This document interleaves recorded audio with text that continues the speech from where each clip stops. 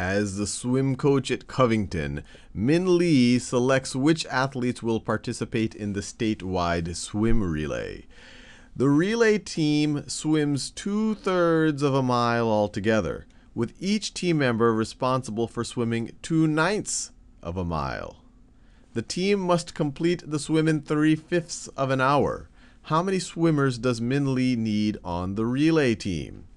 Now, what we need to think about is what's the total amount of mileage they need to do? What's the total distance that they need to do? So let's think about the total distance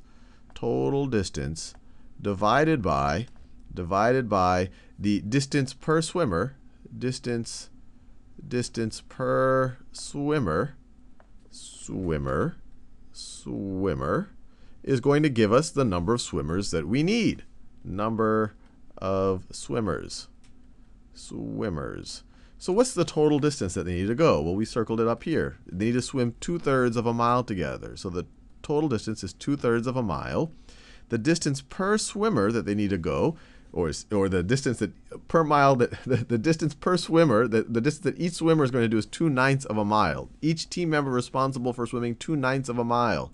So divided by 2/9 of a mile, and this is going to give us the number of swimmers we need. And you could even put the units here and it'll all work out, so you get the number of swimmers. We don't care how fast they need to actually complete it. We just care about, for this distance, given how far each of them swims, how many people do we need? This is actually extra non-necessary information. So 2/3 divided by 2/9, this is the same thing as 2/3 times the reciprocal of 2/9, which is 9/2. 9/2. And you could, well, I'll just multiply it out without multiplying it out. So this is the same thing as 2 times 9 over 3 times 2. We can divide the numerator and the denominator by 2. Then this will become a 1, and this will become a 1. We could have done it at this stage too. Divide numerator and denominator by 2. That would be 1, and that would be 1 as well. And we can divide the numerator and the denominator by 3. This will become 3. This would become 1. We could have also done it at this stage. Dividing both of these by 3. This is 3. This is 1. We're dividing the numerator and the denominator by the same thing. Well, now our numerator is simplified to 1 times 3, which is 3. And our denominator is simplified to 1 times 1, which is 1.